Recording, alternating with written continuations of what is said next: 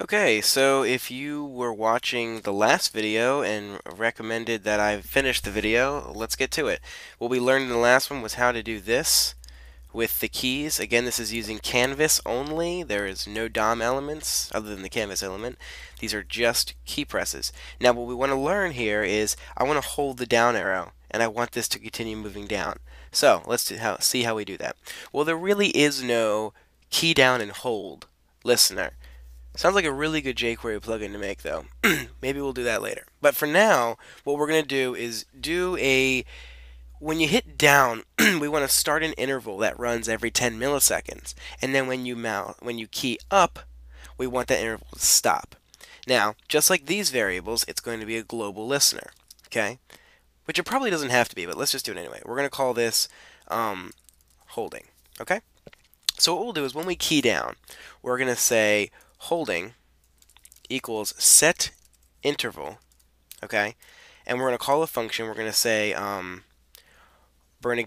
do move, and we're going to pass it a function. We're going to pass it a variable in a second every 10 milliseconds. Now, what do we want to pass it inside of here?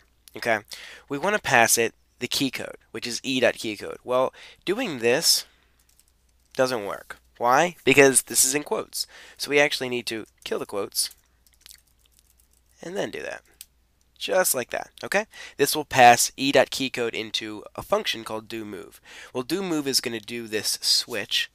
So let's go ahead and delete this switch like that.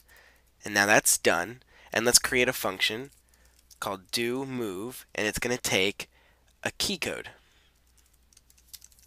Okay, and we're going to put our switch right there. Then we will back up our switch and say this is equal to keycode, and make sure our case is right, lowercase c. Okay, and now, which is great, but again, this is going to do when we hold it. So now we need to, when I key up. So now we need to do key up, okay, and that's going to clear interval holding, right? So clear interval holding is what we need to do, because what's going to happen is this is going to set the interval and it's going to continually move while I'm holding, and as soon as I key up I want this to stop. Okay, so let's save and refresh, and now I'm going to hold down and I'm going to let go. There we go. Now I'm going to hold right and let go. Now I'm going to hold up and let go, and there you go. We have created a holding now. So now I've got this kind of game thing, and I can tap it. Of course I can tap it. I can hold it. I can go up, I can go left, so you get the idea. Anyway, so that's how you do key holding as well. And I think we might have time, since that took no time at all, to go ahead and make a key holding plugin for jQuery. So let's go ahead and do that. Actually, that would be really interesting.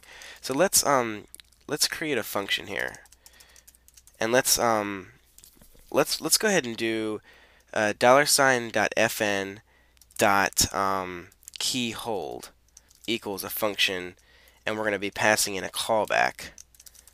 Okay, so there's our plugin, and let's see what we're going to do. We want to say var holding equals set interval, okay, and then we want that to be an anonymous function now, right? Anonymous function, and then, well, let's see, what do we want? Anonymous function.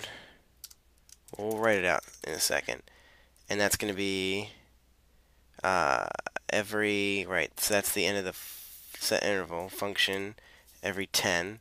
So now we've got an anonymous set interval function here, and that's going to be our do move here. Well, we're going to call our callback actually, and we're going to send it so we're actually going to do the key down here as well. So yeah, okay, that's what we need. That's where I'm missing. We need to do the key down. So call our key down. Right. So call our key down, and then we'll go ahead and, so up here we'll say var holding, because it needs to be outside, and then we'll say holding equals that, which is going to be anonymous, and it's going to call our callback and send it. So this is going to say var key equals e.keycode, and they'll say callback key. So we're going to call the callback and send it key, and then we're going to say that, and then we're going to say dot key up. Now this is chaining the key down, is a function We don't care about the E. Does that, and then we're going to say clear interval holding, right? I think that's how we want to do it. So now we've made, so let's go ahead and get rid of that. And then I guess the goal here is that instead of doing these two, right, what we want to see is we want to do, well, it's really, so it's kind of be on the document. So it would be document dot keyhold function, and then in that function is going to be our key, because that's what our callback is. And then we want to do this. Oops. We want to do this. Oops. I think this is what we want. Haven't tried this before. Might even cut this out if it doesn't work. So there's our key. So we're doing key hold, and it does that. And that should do that. Let's see what happens. Okay, down. Oh, wow. That worked on the first time. Check that out. Okay, well, there you go. We have made a keyhold jQuery plugin along with our key press. So here's a brand new plugin for you to use. There you go.